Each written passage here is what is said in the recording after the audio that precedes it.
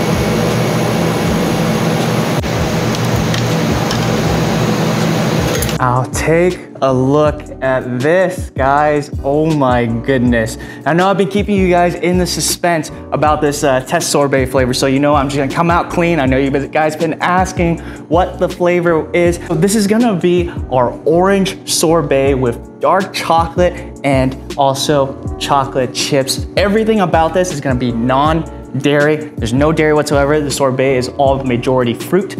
The dark chocolate has no dairy whatsoever. Chocolate chips was a little bit hard to find, but I finally found it. Non-dairy chocolate chips. So let's do a taste test, shall we?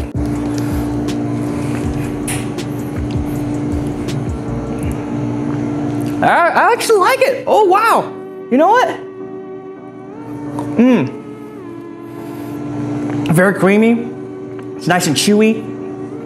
The dark chocolate has a very nice balance to the orange. You got your crunchiness from the chocolate chips. It's orangey, it's chocolatey, it is crunchy. It is so good, guys. Oh my gosh. All right, here, take a look at this.